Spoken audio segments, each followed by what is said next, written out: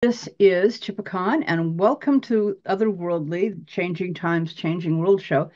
Tonight, Olya, my guest is Laska Koudelka or Olya Novozhilova. She can correct that. Who That's close is enough for English speaker. it is and she was born in Moscow, but she also has Ukrainian parentage as well. So it goes back to the USSR. Oh my goodness. For all of you young people out there who don't remember it. uh, but The olden days. folklore, the folklore is all more than 100 years old anyway. So, and that's what we're interested in. And she's going to be telling it. Not only that, she's got some pictures. So we're Yeah. all And excited. Um, and yes. and I also want you to, if she turns on her camera at some point, I met her in the SCA, and she does beautiful beadwork and goldwork embroidery, and she wears these beautiful things that she's made, and I'm hoping that we get a chance to see one of them.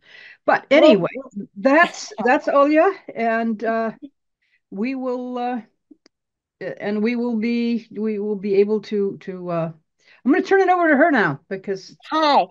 she's the star tonight. Hello.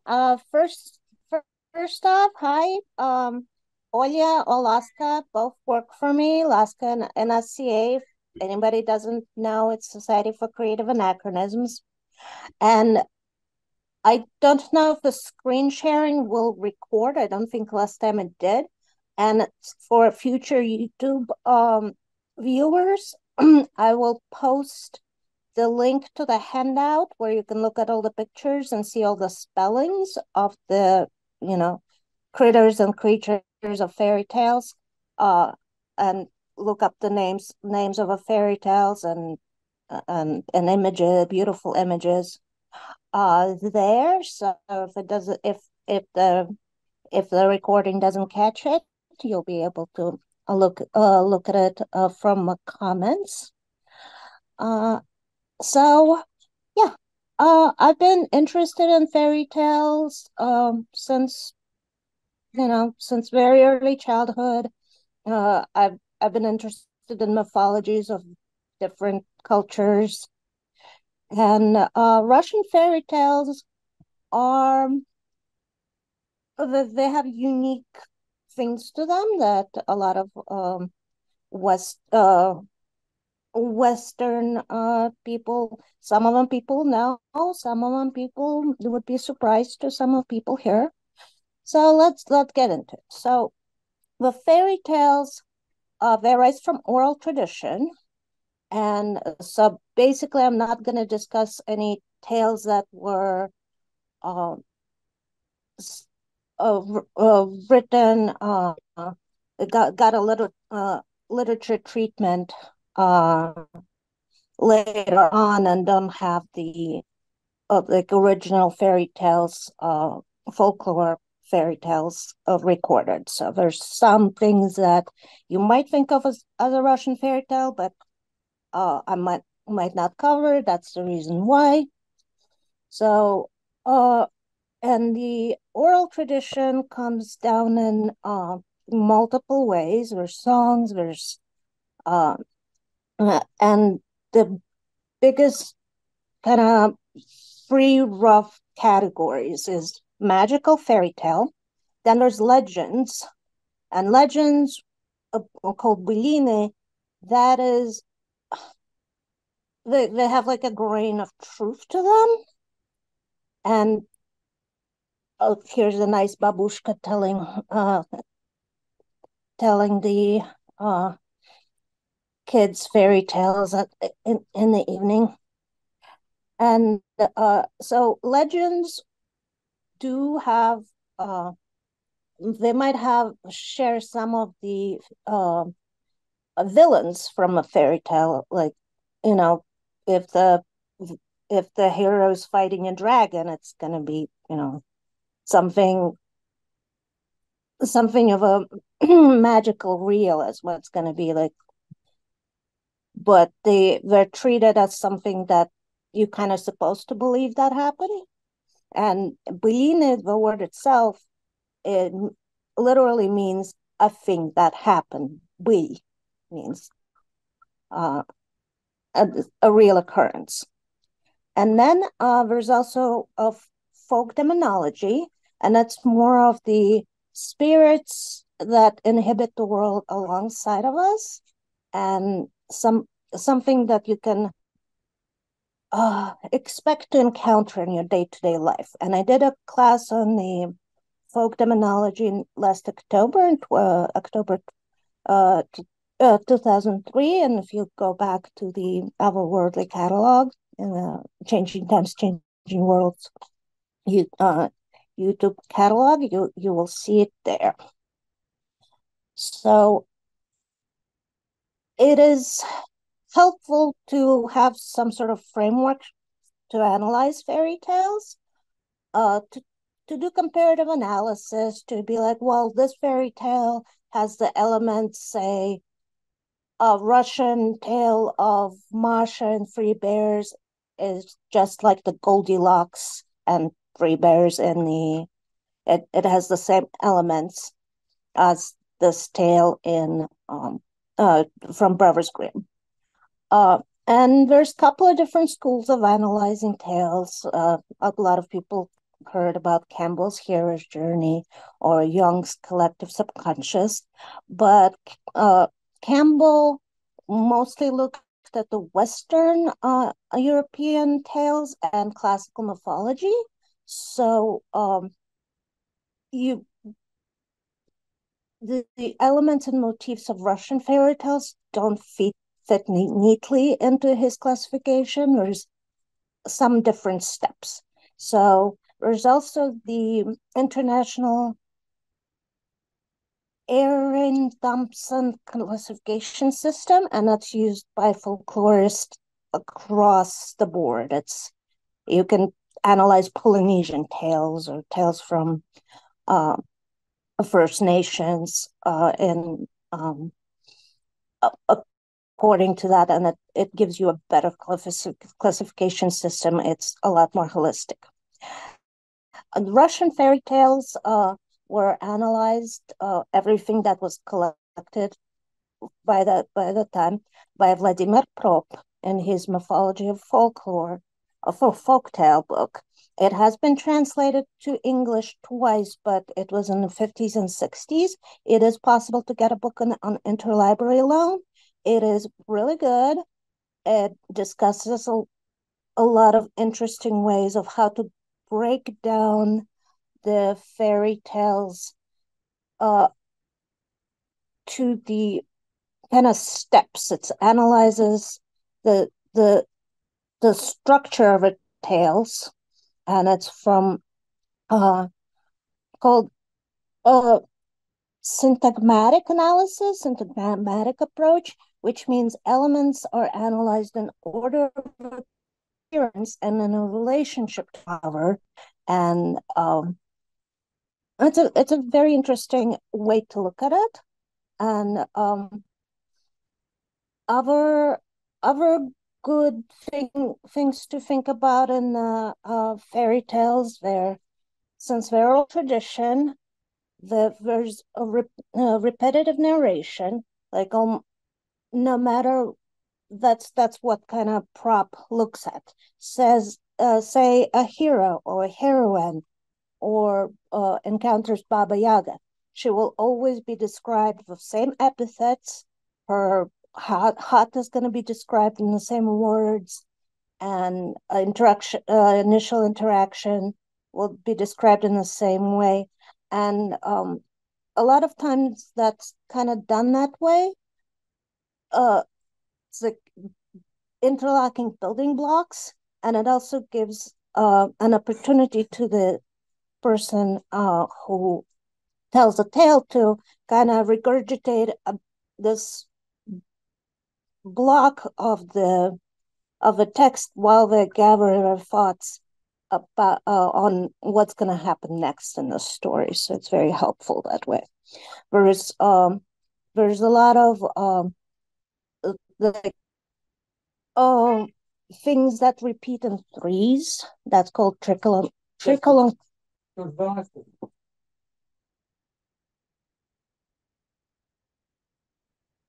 There's things that repeat in three, meaning that's called trickle and crescendo. Uh, so I will add those things to a handout later. So as I make it for publishing. So the best collection of tales was one of the earliest and most complete was by Alexander Afanasyev, called Russian Fairy Tales. It has been translated to English and has been published. It was during a 17th century where there was a lot there was a lot of interest in romanticism and gathering tale, and it was at that time that a lot of literary versions of fairy tales were published, where famous authors would give a literary treatment to fairy tales, and they often would, they would often grab a whole bunch of different fairy tales and kind of jam them together to make for a much longer tale or a much more thematically hanging together tale. Some of them were in verse. So so that's what I would look for more research on fairy tales, just to read the tales themselves, find Afanasyev's book, and for analyzing Russian tales, Vladimir Prop's book. So that's kind of initial overview. Are there any questions at this point? Yay, nay? No, nothing in the chat. There have been some comments about how Victorians bowdlerized, as they call it, a lot of fairy tales in their time period. Oh yes, Bowdlerization. yeah. There's been there have been times when tales were sanitized for publishing. Like when I was reading about and just different ways uh, to classify fairy tales that major uh, so Russian fairy tales, they fall into a couple of groups.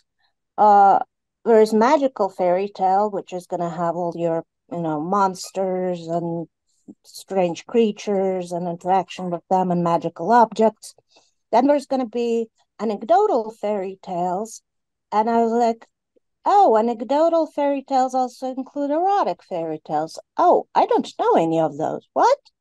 And those would have been sanitized heavily in 18th, 19th, most of 20th century for different reasons. There were also a lot of fairy tales, especially there were some literary versions of fairy tales which were forbidden for a time by the Russian Empire's czar's censorship, because they would like portray the czar in a bad light or something, and they were actually meant as a satire. So the censors were kind of right, but it sucked that it happened.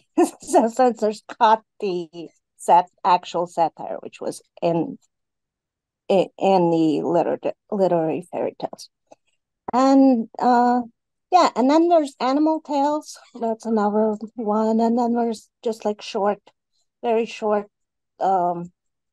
rhyming tales. So those are we're gonna mostly focus on magical fairy tales because those are kind of most fun and get most fun illustrations. But I will do a couple of anecdotal ones in it toward the end, and one animal one. Okay.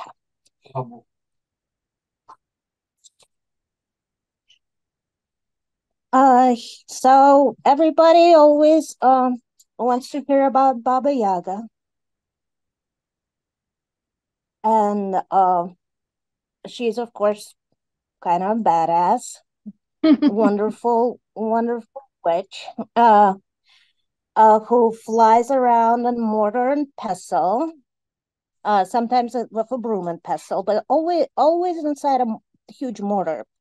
She's always described as Baba Yaga of a bony leg. So some folklorists analyze it as she has one leg in the land of a living and one in the land of a dead. She's often she's often oh, she might not see well or see at all because she always greets the hero heroine with saying, "Choo choo, I smell Russian spirit." She never describes her as seeing anything. And she's described with her nose ingrown into the ceiling as she's lying on top of her oven.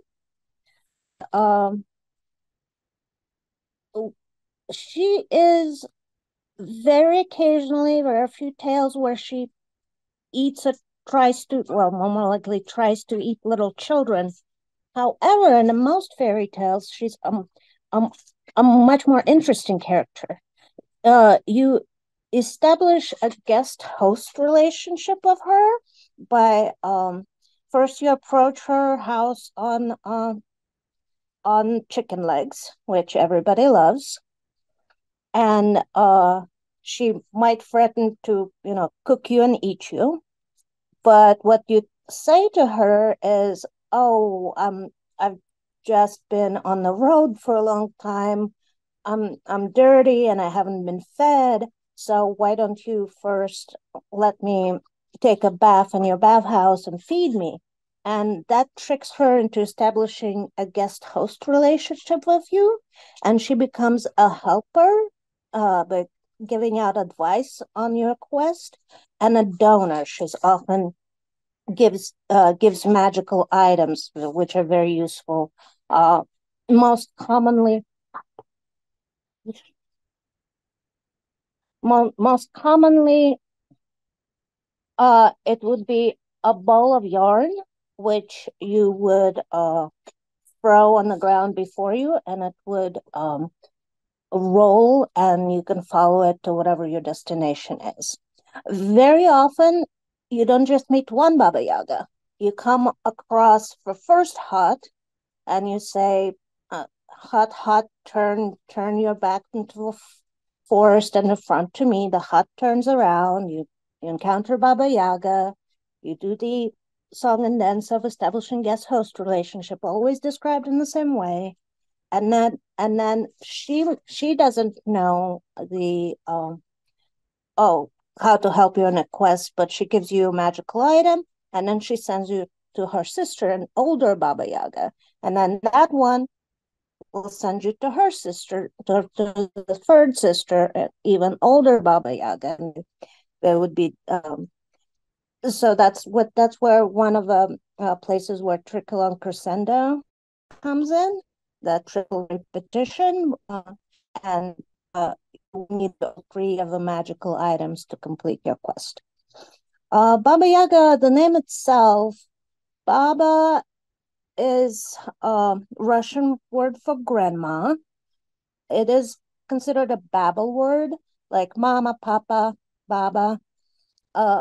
And but Yaga, there's a lot of disagreement, and it could be related to Old Czech word of jeza, witch, or to Serbian and Croatian word for jeza, horror or chill.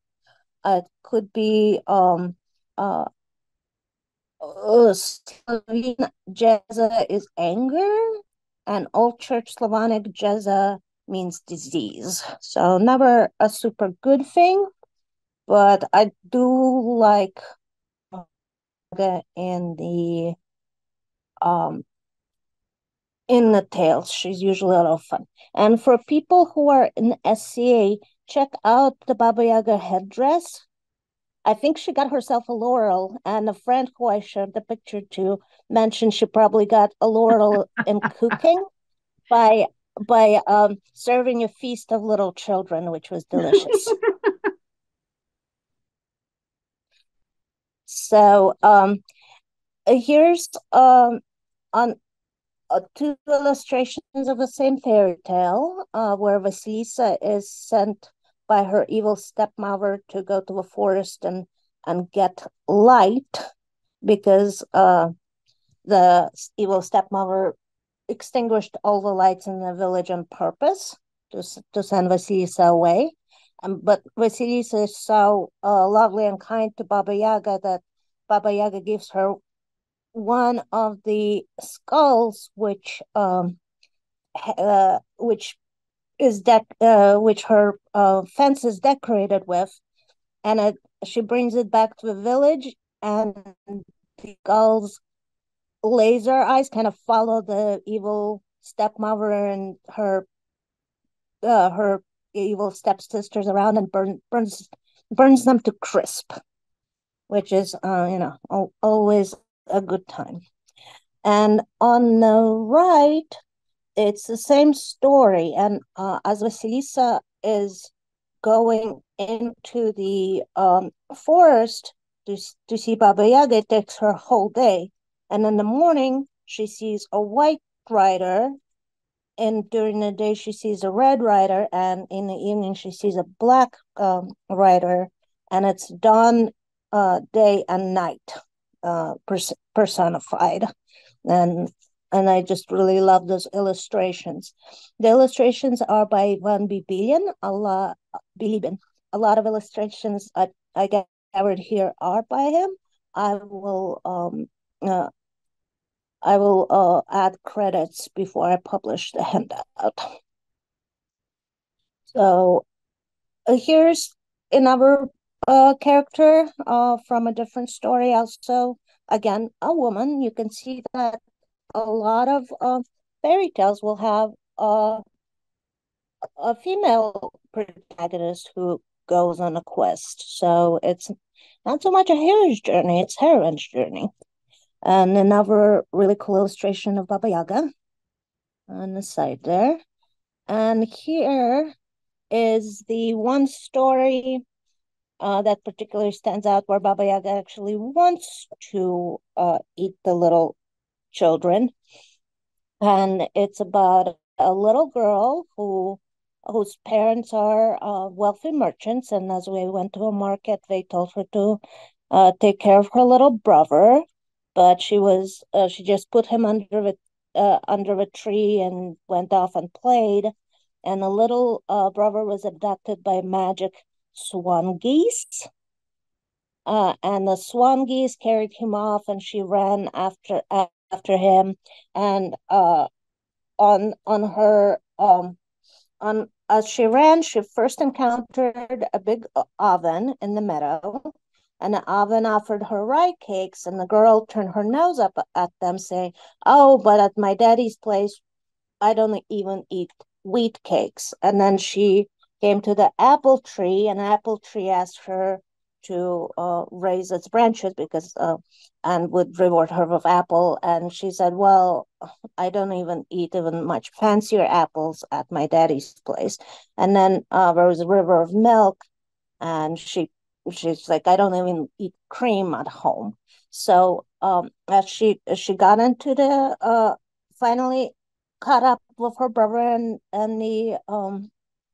the geese swan, they brought the brother into to Baba Yaga's hut, and Baba Yaga set the little girl to spin flax and went outside, and the little mouse came out and asked for a little porridge from the girl, telling her she'll give her a good advice. And the girl finally learned something, and she gave her porridge, and the girl um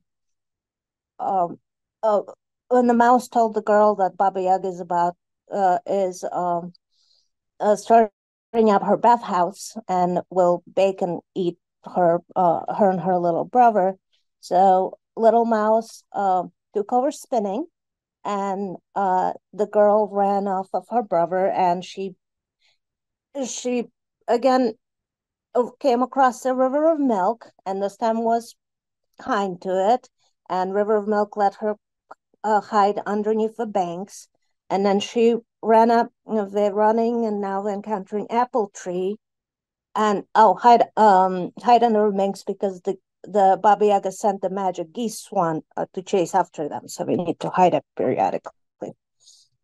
They ran to the apple tree, and now she was nice and helped secure the boughs of the apple tree, and the apple tree let them hide underneath, and then uh, got to the oven, and they got to hide in the oven, and then they got home before their parents got in. So um, the story ended well, and story ended with, no, nobody died except Baba Yaga was hungry. So let's see. Oh,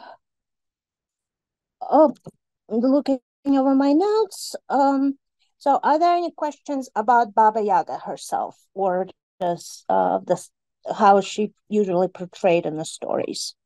Do you know anything about her steel teeth? Oh yeah, it's one of her epithets. It might be just a rhyming thing. It also might be. I read that it is more of the northern thing that comes up more in the northern stories. But it is again part of her. Uh, she sometimes she often describes as having a hump, having her uh breasts hanging all the way to the floor, depending on how censored the fairy tale was. Uh, it's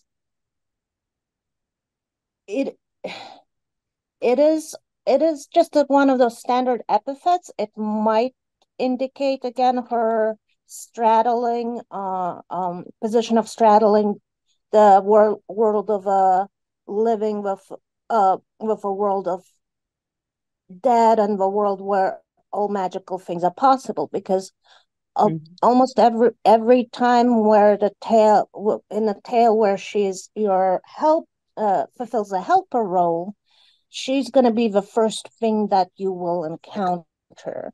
She's also sometimes a mother of the main heroine, like Vasilisa, the much much wise one. In a couple of tales, her mother is Baba Yaga, and that's where the hero goes when his wife's been abducted, or that's where hero goes in the tale. Go where, don't know whither, bring what, don't know what. Vasilisa was able to help her husband with two impossible tasks that the Tsar set for him, but the third one she didn't know, so she sent her husband to her mother, Baba Yaga, to get advice from. Hmm. So a lot of times it's your first stop on your magical journey, and that's when you kind of cross from everyday life into the strange and fantastical. She seems to take on a different nature physically a lot of the time too. Some of the illustrations you've shown, she's more Yeah. human-like. One of them, she almost looked like a tree. Yeah, that one right here. Yeah. Yeah, there's something about the language of ingrown nose that that maybe that particular illustrations by Bilibin kind of took it to mean uh to mean it that it's ingrown like uh it is a word which mostly is going to be only used for kind of wood, Hmm. so it's a strange thing. There's often metal components to her, like teeth or breasts, and the leg is almost always described as bone or bony, but Okay. it also, so it might be just one of those standard epithets, Hmm. like saying Homeric poetry. You're never just gonna say the dawn came. It's gonna be the goddess Dawn, the rosy fingered, Hmm. and it fills up the line of iambic pentameter really nicely, and you have your time to catch your breath and think about what are you gonna say next. Okay. Uh, I have a question. sure. I Your presentation is wonderful so far. I was just wondering what your perspective is on Baba Yaga as being a type of goddess figure, Oh, like the very, way that she is, for example, like the illustration where she almost looks wooden, right? And we yeah. describe her as having the bony leg and having one leg, in this world and then in the other world. What do you think of her in the perspective of like being a type of goddess related to Yeah, death I think and I get the rebirth? question. Mm-hmm. It is it has definitely been proposed by some scholars that she's a like has totemic nature to her. She's associated with cats occasionally. We're gonna cover some other creatures that are associated with other animals that can also be totemic. There might be there's some which analyze her as like a remnant of a matriarchal society, which has been kind of pushed into villainy over time as patriarchy took over. There's there's been uh there's been I've read somewhere about the hat and the chicken legs that there would be it in a pagan tradition there'd be sacrifices of chickens in the forest and would be little houses built for ancestors. So there's can be ancestral Ooh. worship there, which fits in very well into the transitioning to afterlife. And her as becoming your helper once you placate her, that fits very well in with ancestral worship. So Hmm. yeah, definitely she might be like a demoted goddess. Like over time mythology uh was kind of mythology was transferred into fairy tale. And so does that answer your question? There's a lot to look into there. So I can Yes, thank you. I'll uh I can recommend a friend of mine does a whole class on just Baba Yaga. I will send a link into the notes after the presentation, like of her Thank you. hand and for research from her. Any other Baba Yaga related questions? Yeah. No. Okay. Well, we spent like half an hour on her, so let's do a little bit more of the other ones. So Cachet the Deathless. Cachet is it might the name might come from either bones or from because it has both spellings, Cochet and Cachet. So Cochet is definitely seems related to the word for bones. Cachet uh is more related to the old church Slavonic word for like a person who is malevolent toward you, the person who is gonna do you no good. And he is most famous for abducting young maidens, and that the deathless part of his name means that you can just kill him. He keeps his death separate from his body. His death is uh over on the ocean there is an island, and on that island there's an oak, and under that oak there's a chest is buried, and inside that chest there's a hare, and in that hare there is a duck, and in that duck there's an egg, and in that egg is a needle, and on the tip of that needle is the death of Cachet. So the hero, if he loses his bride, has to go for first to get rid of Cachet uh, has to travel to that island, and of course when the moment chest is open, the hare's gonna run away, and you have to shoot it with bow and arrow, and then the duck flies out of a hare, and you have to shoot it, and usually the egg falls somewhere, uh, and breaks, and then the needle usually it falls inside a haystack, and it's a whole big ordeal, but it's kind of fun. Now, this particular illustration I really love because it's one of the few times where it this is Maria, the daughter of a sea king, and she married Ivan Nazar's son. And when he came into her palace, she told him he can go to any room except that one over there. And when she was away from home, he of course went there. So, kind of reverse of Bluebeard. And inside that room, what Koshay the Deathless was chained up for 300 years because she defeated him in the past. And I just love that kind of girl power attitude. But communication skills could have been better. And Koshay tricks Ivan into bringing him 3 pails of water because he didn't eat or drink anything for 300 years. But once he drinks, he gets back his powers and is able to break the chains, abduct Maria, and then, of course, Ivan has to go on quest to, uh, to to do all the steps and retrieve his bride.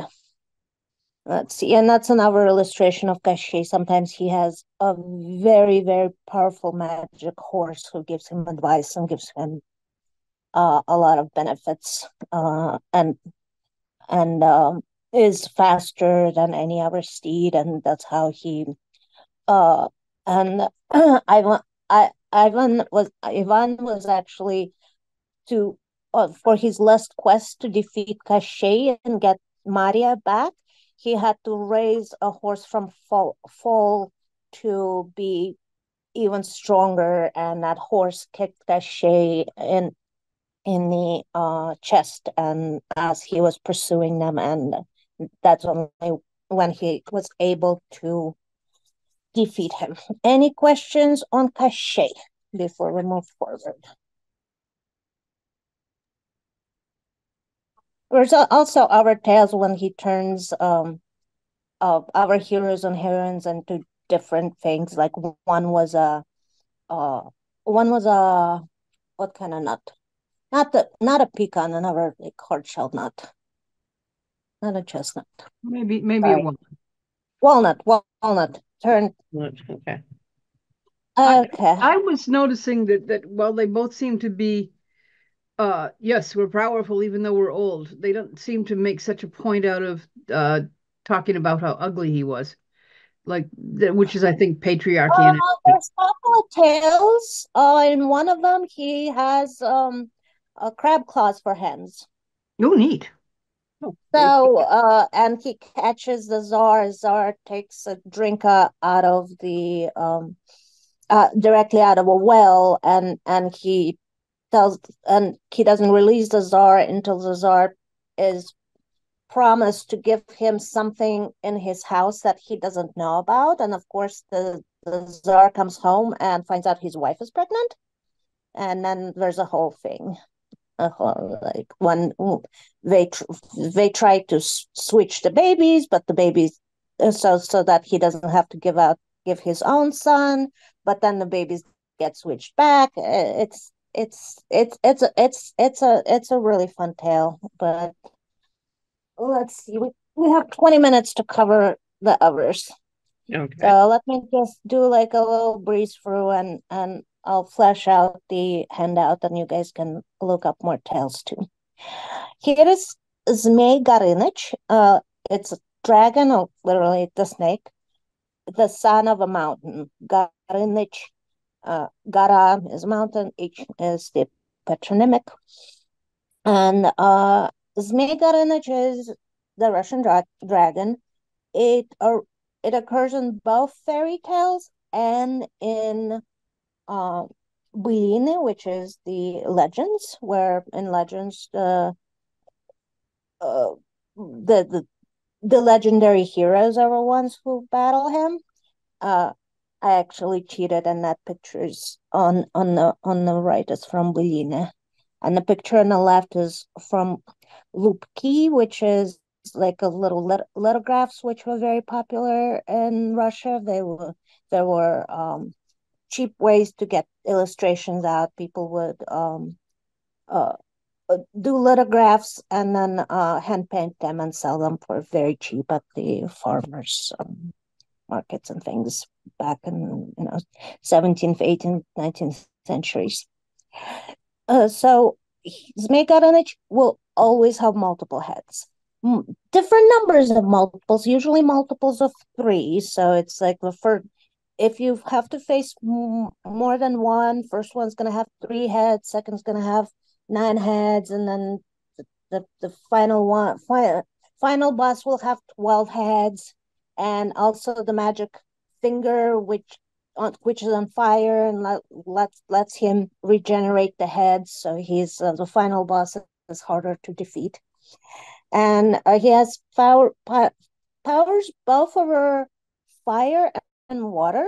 So I didn't find exactly why water. He's some like what are the I mean, fire is fairly self-evident. He breathes fire, but the water, he's often is guarding the bridge, under the bridge, comes out of the water when you attack him.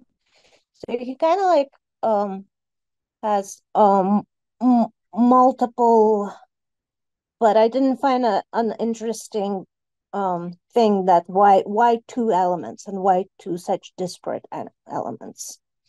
But he's definitely is connected to both. So here's a couple more illustrations. Now this one is pretty fun. Sometimes Megarinich is also going to be called Chuda Yuda, but really Chuda Yuda Ryba Kit is marvelous fish whale, and Chuda is a marvel or something really big, or something really impressive. Yuda, there was a couple of things about etymology, but it's disputed. But most people tend to agree it's just there to just to rhyme and sound interesting, but could also mean a sea creature. And Riba is fish, and Kit is whale, and it all rhymes in Russian, and it's usually this Lievaphant, which is either kind of exactly the same as Megarinich in some stories, and has a power of shape-shifting, or it is gonna be this island. It's so big that people just live on top of it, and there's like 3 villages on top of it. It's so huge, and when it shifts, people think it's an earthquake. There's Kod Bayun, or the cat which tells tall tales. He is usually kind of intermediate enemy. There's one tale where he's a final quest, and the Tsar's son has to bring him to the Tsar because he is uh, he his stories have healing powers. However, if you just encounter him on the way and haven't subdued him, he will tell you tales and stories and sing your songs until you fall asleep, and then he eats you. It is possible that it's an eight. I read it today, and I went, darn. It is possible that this is actually like a literary invention in 18th century and just kind of entered the folk tales from literature, not the other way around. But I really like him, and I sometimes call him Bye Bye Kitty, because he both, you know, uh, talk wishes you good night and goodbye, and then eats you. So bye bye. Another interesting one is Nightingale the Robber. And usually when you're on your quest, he's called Nightingale because he whistles so loud that the forests laid down, and all the grass is torn from the fields, and you'll get the advice from either from your wise wife or from Baba Yaga, from whatever stranger you helped along the way, is to put wax on your ears as you approach him to be able to subdue him. Any questions on last couple? Yes, about what you just said, can you explain more about the wax? I'm just curious about that because I'm doing a lot of research on like honey and bees and wax Oh no, in it's just Slavic wax. It beliefs. that one is like literally just earplugs. It's Okay. doesn't have no it doesn't seem to have like any doesn't give you any supernatural power. It just stops the sound because it's the sound which Nightingale Robber uses to subdue his enemies. Oh, okay, gotcha. Okay. Yeah, he whistles very loud, so it's a sonic attack. Mm. Okay, well, everybody loves Firebird, and then Firebird myths, it's either the hero sees the firebirds playing, kind of playing in the dark, like sees something bright in the forest, follows it, and the fire either snatches the tail feather from a firebird, or firebird drops a feather, and of course, uh, uh you're um you're advised from picking it up, usually by your animal companion. And of course, the hero picks it up, and of course the Tsar sees it and now thinks that, oh, look, you were able to get that. Now go get me the whole Firebird. Oh, you were able to do that. Now go get me a bride. And then a bride, Vasilisa, is like, I've been captured, but I don't really want to marry the old Tsar. So then she starts sending the hero on the different adventures. Here's another good one of Firebird in the Palich style. And then there's Siren. It's Siren, not Siren. There's no good way to transcribe it into English. And Alkanost. They're twin birds. The bird of sorrow is Siren, and Alkanost is the bird of joy. And they sometimes, if you if you are if your quest takes you to magical gardens, they sing to you, they give out advice. There's also tales of when Alkanost lays an egg, she lays it on the beach, and the egg rolls into the ocean, and when it hatches, that's when the storms start. So there's a lot of depictions of them. Uh, More of Alkanost than of Siren, so I can see it more of joy than of sorrow. And then there's just a couple of real cool fairy tales. We only have 10 minutes, so let me just suggest that you look them up. They're available in a lot of translations. And Gray Wolf is usually you do him a service. If you say a hero, you save him from a trap, and he will serve you and advise you in your quest. So that's a really nice tale. Ivan, that's our son, Firebird and Gray Wolf.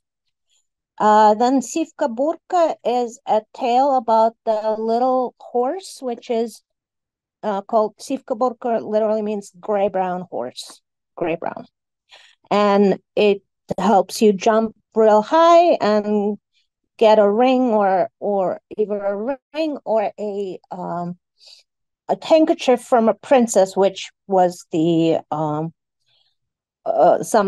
something the king for some reason decided to test the suitors. That's how he will pick the suitor for his daughter, is the by who jumps the highest. But fairy tale logic sometimes works. And it's a little bit of a Cinderella story, because it's the youngest son who is very unassuming, and his older two brothers, don't really treat him well, and he get recognized by either that handkerchief or by that ring when everybody's invited to the palace for the wedding, but nobody knows who the groom was, so he needs to present that token. Frog Princess is a lovely tale, which I highly recommend because it has everything. It has kind of totemic origin because it's Tsar asked three of his sons to just shoot an arrow, and wherever that arrow lands, that's where the bride is. And the youngest son, Ivan, of course, his arrow lands by a little frog, but little frog turns out to be a princess, who's been enchanted by Cachet to be a frog and only be able to shed her skin sometimes. And she was enchanted because she wouldn't marry him. And when Ivan's brothers and sisters-in-law kind of egg him on when the princess is in her human form to burn the skin, she is taken back to a cachet, and Ivan has to go on a quest to get her back. There's a little bit more of the anecdotal or like everyday fairy tale about two siblings who are running away from their witchy stepmother, and the girl keeps telling the brother not to drink from imprints of animals. Don't drink from an imprint of the horse; you'll become a foal. Don't drink from imprint of a cow; you'll become a calf. And then don't drink from imprint of a goat; you'll become a kid. And of course, he on the third time he drinks and becomes a little kid. And then Alyonushka is she's taking care of her little kid brother, and a prince happens upon her and marries her, but the evil witchy stepmother saw that, and she drowns Alyonushka and takes on her appearance and her position and tries to get her husband to kill the little kid. And the little kid asks, "Hey, can I just go to the river to drink before I'm killed, please? Last request." And of course, Prince follows and sees that Alyonushka is there on the bottom. And they take her out. She gets revived. Evil witch gets killed, and she got killed. The little brother becomes a little boy again. Phineas the Bright Falcon is a fun story, kind of a little bit of Beauty and the Beast, in that the father of three daughters is sent goes traveling and asks the three daughters what they want, and the youngest daughter, all she wants is the feather from Phineas the Bright Falcon, which is actually a hero who turns into the falcon. And when she gets it, if whenever she drops it against the floor, it becomes that young man, and they become engaged or whatever in her room. The fairy tale is unclear, but the sisters hear them talking, and Phineas flies out every day to as a falcon out of the window, and when sisters see it, they put knives on the windowsill, so when he comes back, he is very wounded, and he has to fly away, and lets his bride know that she has to go on a quest to find him. So a neat story. There's a whole saga from Ural Mountains called The Mistress of Copper Mountain. It's more of a Siberian tales than Eastern Slavic tales, but I highly recommend looking them up. They're very bittersweet and very neat. It's a even though she's called the mistress of a copper mountain, what she rewards you with is malachite, and she can turn into one of those little lizards. She's either a copper lizard or this huge maiden, and uh, oh, and it's tales of miners, and they involve some, they're almost fey in nature. Like if you enter under a copper mountain and you meet the mistress, she might hold you there for a couple of days, but years passed in the real life. So that is neat, and it's kind of outside of the regular Russian fairy tales, but I do recommend looking into them.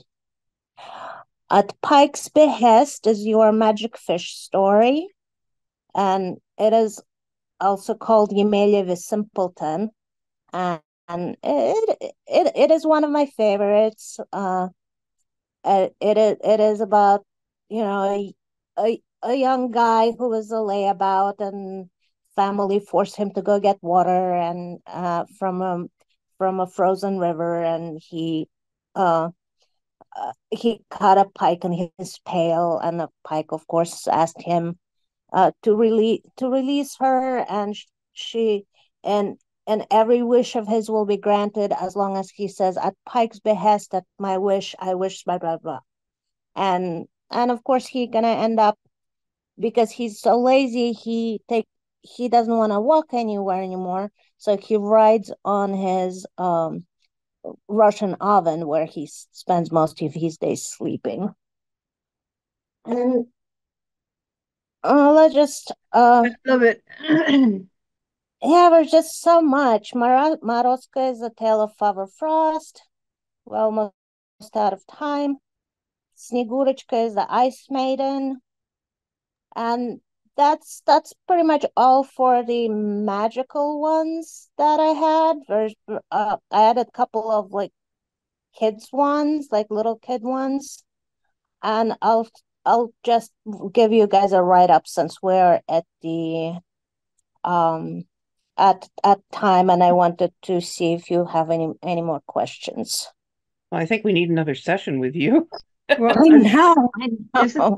well, I think there's a third section of the Russian folk tales. Yeah. Yeah. We did the demons, this is the fairy tales, so there's another one coming. Yay. This is fascinating. I have been listening to you and looking at the images and realizing I want to try and analyze the stories and find all the comparisons where they are similar Yes, to other I've actually. stories. What I think I'm gonna do is I'm gonna just I'm gonna redo the slides. I did the slides real big so you can see them on the Zoom well. So for the handout that I'll share, for each story, I'm gonna give you a link to Wikipedia on that story, because it gives you the similar tales, and it gives you the classification of that tale in the Well, that will be helpful. in the according to what was it, the major classification, Yes. by